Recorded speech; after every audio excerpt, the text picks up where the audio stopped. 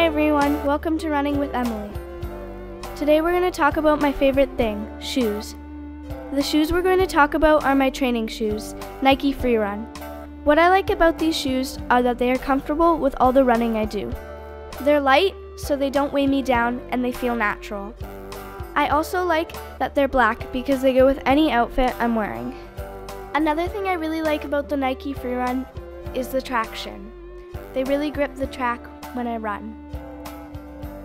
The shoes are relatively easy to clean. They're sporty, yet extremely functional.